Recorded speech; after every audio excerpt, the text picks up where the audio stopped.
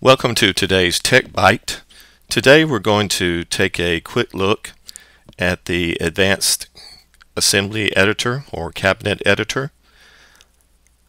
We've had several people ask us, well, what happened to the Move Parallel Line option that used to be in the old point system for shaping the cabinets?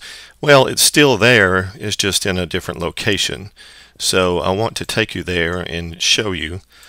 I'm just placing a base cabinet on the wall, and I'm going into the cabinet editor. I have it at the plan view so that we can look at it from the top. So let me zoom in a little bit. Hopefully you can see this a little bit better. At this point, all I'm going to do is click on Edit Shape, and you'll notice that now that we're using what we call the Advanced Shape Editor, you have all these CAD options that come up, which give you a lot more control over each individual edge and the shapes that you create, much more so than our old point system that we used. But I can understand the trouble that you have or the time that it takes to get used to going from one to the other. So in order to move a line in a parallel fashion, just make sure that you've clicked on Select, then click on whichever line it is you want to move. Now you'll notice that the constraint boxes come up and the midpoint comes up. Well, right here is a little parallel line, and if you move your mouse over it, it's kind of small, I understand that, but you'll get the in my case a little finger pointing icon, and I can left click there and just move it out, and there we have it. And that's all there is to it. It moves the line in a parallel direction so that you can stretch it.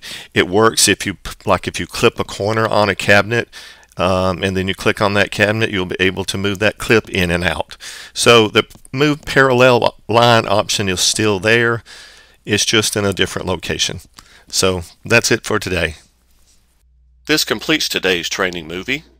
I would like to remind you of your training options. The help files are available within each Cabinet Vision product. The eSupport technical website is a great resource for questions and answers and features a technician monitored forum. Regional training classes are available, so please contact your customer service representative for the classes in your area.